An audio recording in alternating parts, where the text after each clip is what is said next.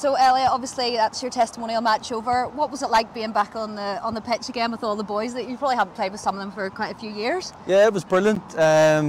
Again, you sort of do these things and you put these things out on social media, and you're sort of a bit apprehensive in how they're going to take and if anyone's going to come and support you. But I have to say, we launched this probably a month ago, and the amount of support I've had from supporters, from obviously family, friends, it's been fantastic. And sometimes you just don't realise how much you're liked or loved. And when you do things like this, you sort of realise people hold you in high regard.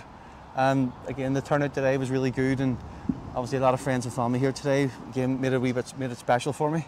There's so many people here to support you, as you said, friends and family. What was it like walking out onto the pitch and looking up and seeing everybody in the crowd then?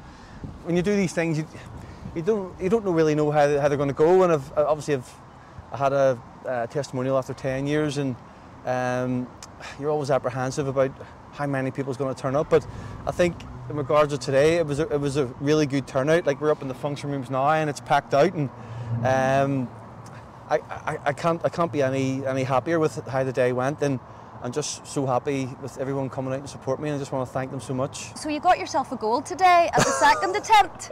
What happened? I'm not on penalties anyway, thank God. Thank God I've never been on penalties, but no, it's not my forte. I was a wee bit disappointed because you know, after your goal in 2019 that we were talking about earlier, you know, I was expecting to see the celebration again of like running down the pitch. Too old now, over the hill, done and dusted. That's me. Elliott, what's going to be it's probably quite hard for you to pick one memory from your 20 years, but is there one that stands out from the... There's a lot of very good memories there, and it's all with basically, a lot of it is with the boys that played today. Actually, it is with the boys that played today, so it's one of them ones where they all have a special sort of meaning, and I think if I have to choose one, it's probably going to be the 2013 Irish Cup final win, when the odds were against us and they were stacked against us, and everything was favouring sort of Cliftonville that day.